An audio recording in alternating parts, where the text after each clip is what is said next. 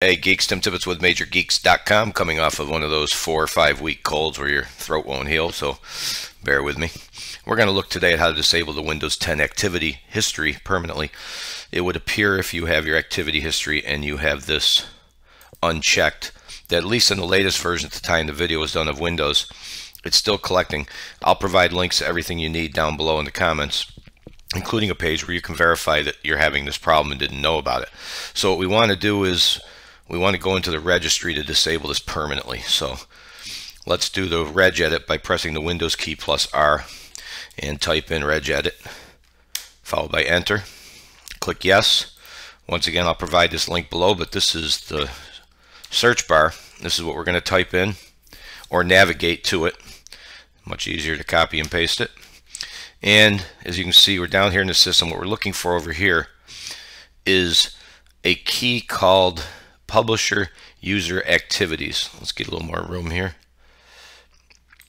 Oops, there we go. And as you can see, if you have it, we'll get to that in a second.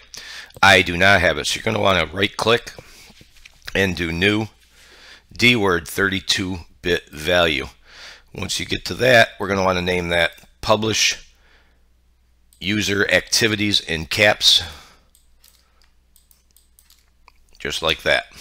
So now we're back to, if you have, everybody has a key now at this point, we're going to want to double click that and change the value to 0 if it isn't already.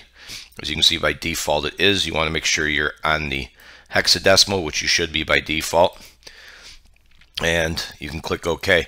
Now all you're going to need to do is either reboot your computer or log out and come back in. Rebooting's usually my choice. So there you go. That should fix the problem. If you're having it again, check the links below to confirm if you have the problem, to copy and paste in the actual address here. And if you don't want to play around with your registry, we even have a registry file you can download and just merge it with your registry and be done quick and easy. So there you go. Nice, easy, quick, simple little fix today. Thanks for watching as always. Click subscribe. See you next time.